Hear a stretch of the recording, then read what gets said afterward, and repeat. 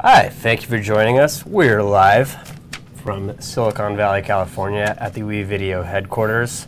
I'm Max. And I'm Tyler. We're back at it.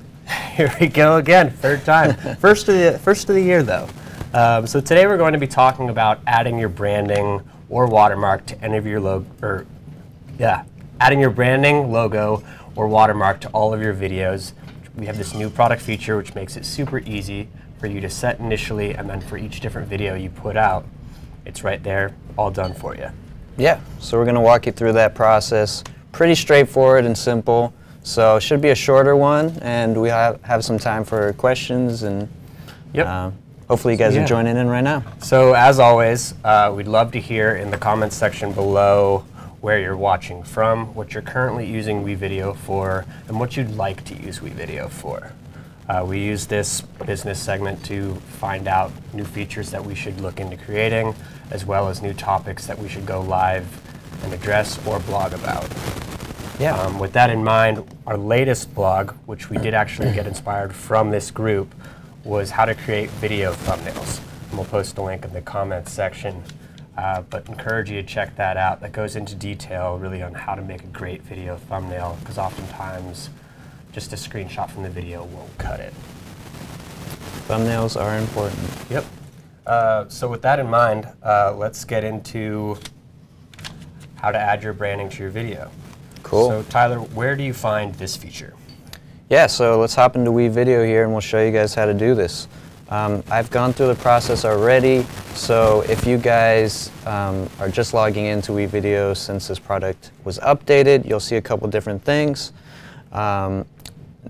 Mostly just a pop-up kind of taking you through how to do this, but I'm going to show you in depth.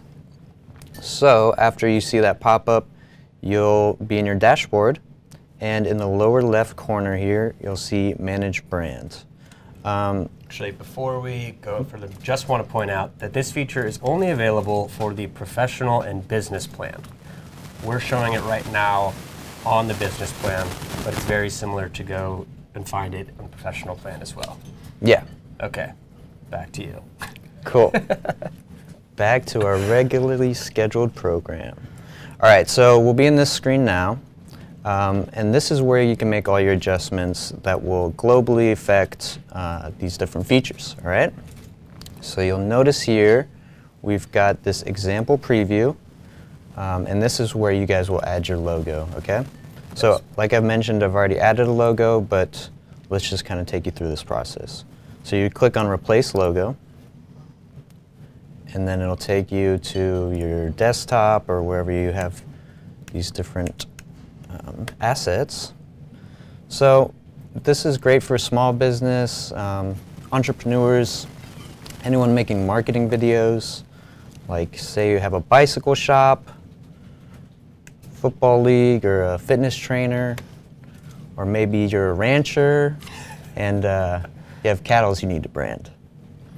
Okay, so I'm going to use this football one.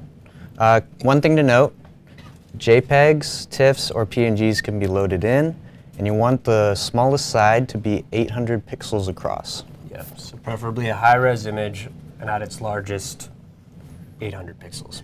Yeah. Cool. So I'm going to use a PNG just because that transparency looks nice to me. I've already got it loaded, but you would choose one of these and just open, all right? Okay, next up we've got a couple options here. So you can choose your alignment, opacity, size. Depending on where you want to place this, you can actually switch over the preview too to see kind of a busier background and how that would look with your logo there. So you can notice there in her hair, it's kind of hard to see. So I'm going to put it right corner. Yeah, another thing to point out is you upload your logo here, and you can specify where you'd want it, how big you want it, but you can also make tweaks to these once you're in the app. The main thing you need to do is upload the logo here, as well as setting your brand colors and brand fonts. Which we'll get to right now. Perfect. Segue. Cool, so once you're done with your logo and watermark, leave it there. We'll get back to that aspect a little bit later, actually. So stay tuned. And here we have our colors and fonts. So a couple options on how to choose your colors. you can either select one of these preset colors, use the color wheel, or if you have a hex code already, like we do here at WeVideo, you can just go ahead and plug that in here. So you get 2 colors. Primary and a secondary, and then with fonts you can have up to 3 specified. You can also pick any other font in our library once you're in the app, but these are just the fonts that are associated with your brand. Yep. So you can see I've already selected 3 here. Choose whichever you like. All right, and then this section we're not going to dive too deep into. You can find more about this on the blog. Yes, there's also a detailed blog that goes over all of this branding as well.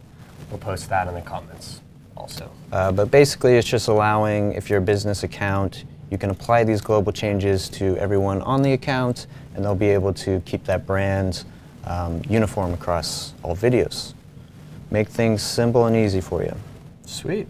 Let's go into the app. Cool. Moving through it quick. This is probably going to be a quick one, so like we said, Yeah. Give us some questions on the live video. Hopefully people tuning in. I don't know, do we have an audience going now? Got a few live viewers. All right. Thanks for joining us, guys. Cool, so let's hop into the editor. You can see I've already created this video. And I've already got my watermark there, so I'm going to delete that real quick and just show you how to do that again. All right. So one thing to note is you can upload or put the branding into your timeline whenever.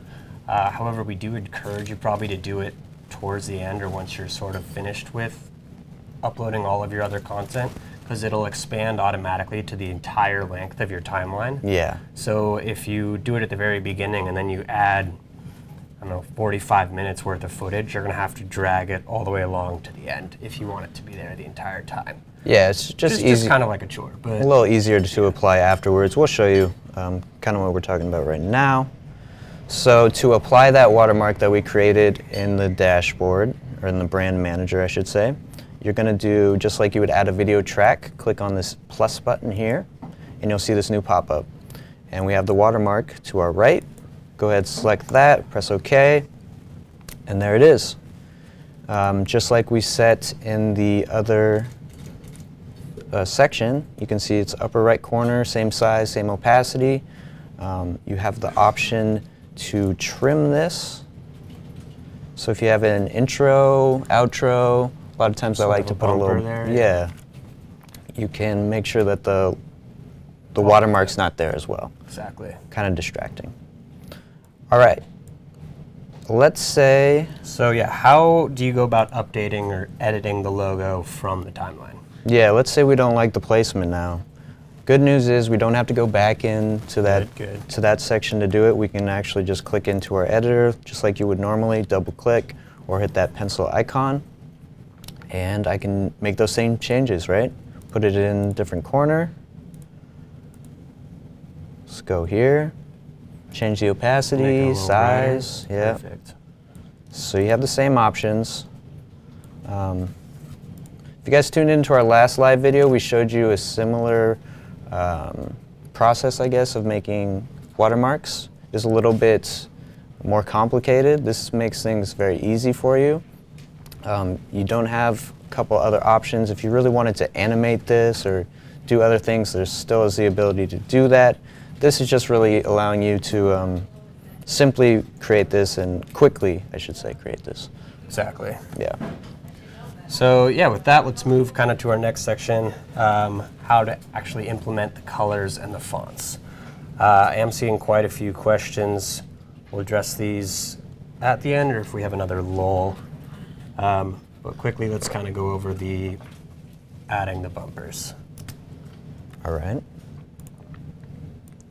So yeah, if you want to, yeah, go ahead. Go ahead. Let's go to the motion titles. Yeah, motion titles. Okay, let's do that.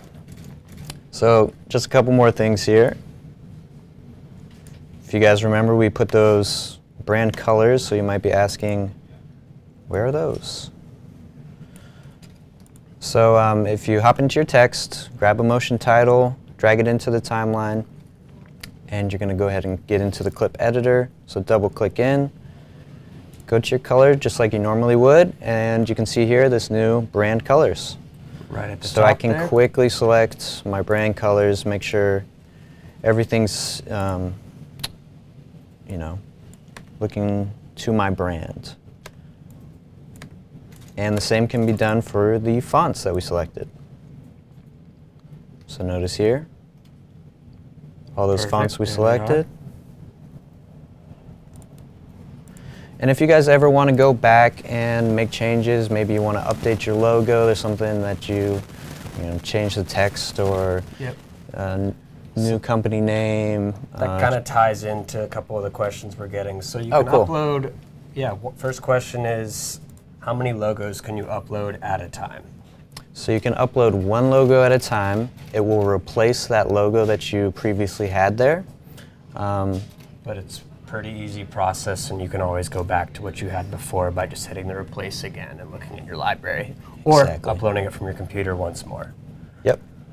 Since we are on the business account, do want to point out that default you can add more users, but a business account comes with the main account and then 3 additional sub accounts. So if you're the kind of the host of the business, you can set your logo, and then you have the 3 others who can then use that branding that you put in place. Cool.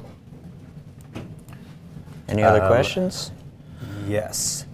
And this kind of ties into our next thing. If I'm making an ad, can I convert it to a different format once I've finished the edit? Great question. So a great feature with WeVideo is that you can create content in horizontal, vertical, and square. Nice thing is that if you start something in horizontal, you can change it to a different format. Say you post on YouTube and then want to put that same content on Instagram. Square is better for that, so let's kind of go over how that process would work. Yeah, it's really easy. Or in this case, going from we're in Square right now. Square to vertical. So just go up to this hamburger icon, click Change Format, have all 3 options. Just go horizontal, put it on YouTube, and you can see it's updated everything to fit that aspect ratio. And we still have our watermark up there. Perfect. Yeah, and if you guys are in the group, we recommend you guys try this out, show us how you use it, and provide some feedback if it's working, if you like it. And this feature is available now for the professional and business plans you use. If you're on the Power or Unlimited, you will have to upgrade. Yeah. Awesome. Well, great. I think that's everything for today. If we have any more questions. Awesome. Well, again, if you have any more comments or you'd like to see any additional content or us going live about any other topics, please comment below. And with that, I think that's all for now. Signing off from WeVideo, I'm Max. I'm Tyler. Thanks for watching. Until next time.